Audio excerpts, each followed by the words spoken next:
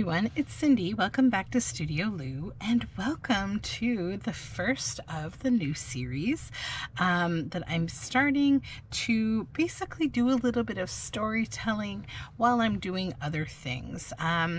This is going to be a seasonal series, probably, which I'm beginning with winter. I'm going to be reading to you a really lovely public domain story that's very, I would say, nature lore inspired by Dallas Lore Sharp, who was an author from Haleyville, New Jersey, and was alive from 1870 to 1929. The story that we'll be reading will be Winter, and I'm going to be doing this series with a couple of activities, which I've added hashtags here for: stitchstory and paperstory. I'll be adding those hashtags to the description of the video in the title, so you'll know what I'll be doing while I'll be doing this reading. I'd recommend, if you want to follow the story, that you would be tuning into both of those anyhow, but it will just give you kind of a preview of what I'm doing that day. I'll be working on different things, stitching for another project and another series that I'm doing, or potentially collaging, working with paper scraps to use them up, those sort of things.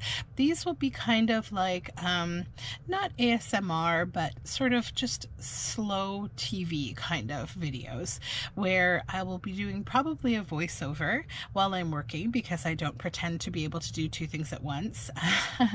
So I hope you'll join me.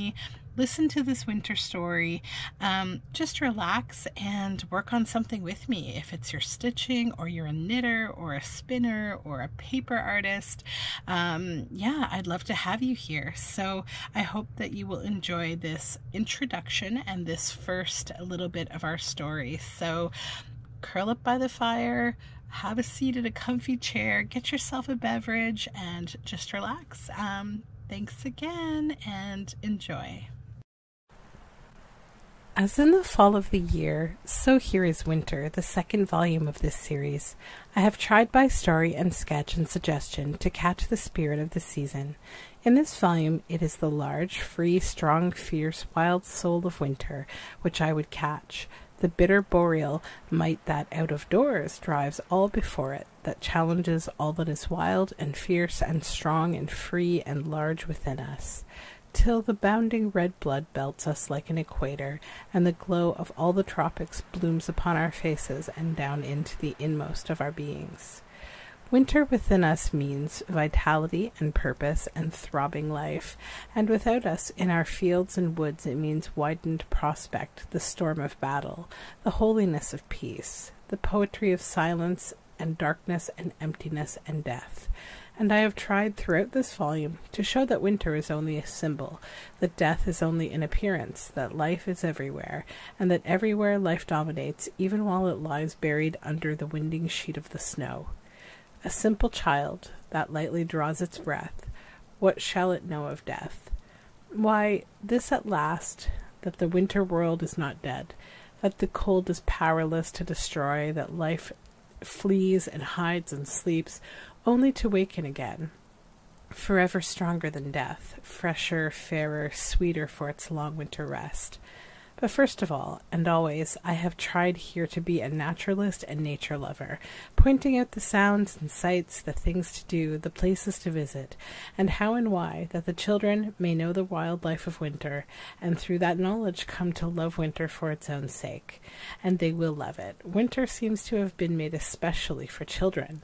They do not have rheumatism. Let the old people hurry off down south, but turn the children loose in the snow. The sight of a snowstorm affects a child as the smell of catnip affects a cat. He wants to roll over and over and over in it, and he should roll in it. The snow is his element, as it is a polar bear cub's. I love the winter, and so do all children. Its bare fields, empty woods, flattened meadows, its ranging landscapes, its stirless silences, its tumult of storms, its crystal nights with stars new cut in the glittering sky, its challenge, defiance, and mighty wrath. I love its wildlife, its birds and animals, the shifts they make to conquer death. And then out of the winter watching, I love the gentleness that comes, the sympathy, the understanding. One gets very close to the heart of nature through such understanding. Dallas Lore Sharp. Mullen Hill, March 1912.